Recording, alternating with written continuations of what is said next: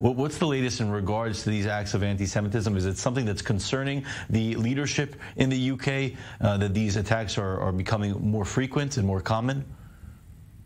There have been several incidents of anti-Semitism. In fact, the increase in reporting of those incidents has been enormous to a body called the CST, the Community Security Trust. That's a Jewish organization which monitors anti-Semitism, and when there are violent or non-violent incidences, they also try and assist the people who have been the victims.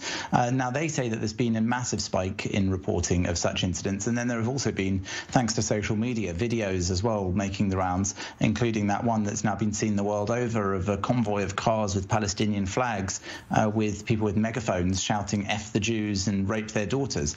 So obviously this has put many people in the Jewish community very much on edge, quite a lot of people afraid. And on days like today, there have been messages going around in advance and during the day itself between people's phones, WhatsApps and text messages telling them to stay at home, stay safe. There have been attacks reported on people's mezuzot, on their doors of Jewish homes. There's been a small protest outside the Israeli ambassador's house as well. And there have been swastikas on Israeli flags, anti-Semitic signs held aloft. And there's very much a direct link to these protests that you're seeing taking place in relation to the Israeli operation in the Gaza Strip. It's not something that's unusual. Britain has often seen these sorts of things happen during times of tension in Israel and Gaza.